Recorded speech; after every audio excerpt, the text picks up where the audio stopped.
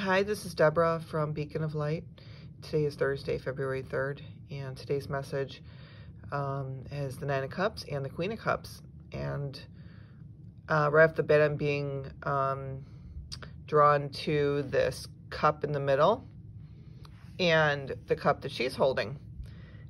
And this is about really embracing that cup of love for oneself and really holding true to who you are and all the blessings in your life.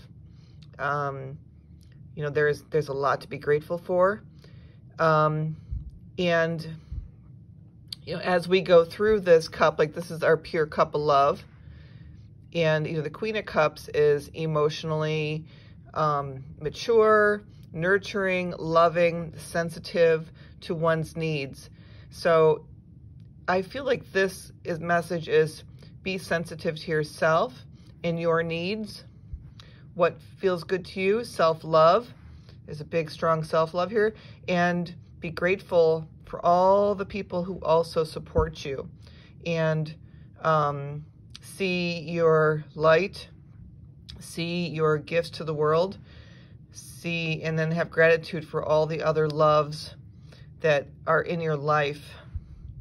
But this is you, and this is you, and this is about really loving you. Lots of self-love.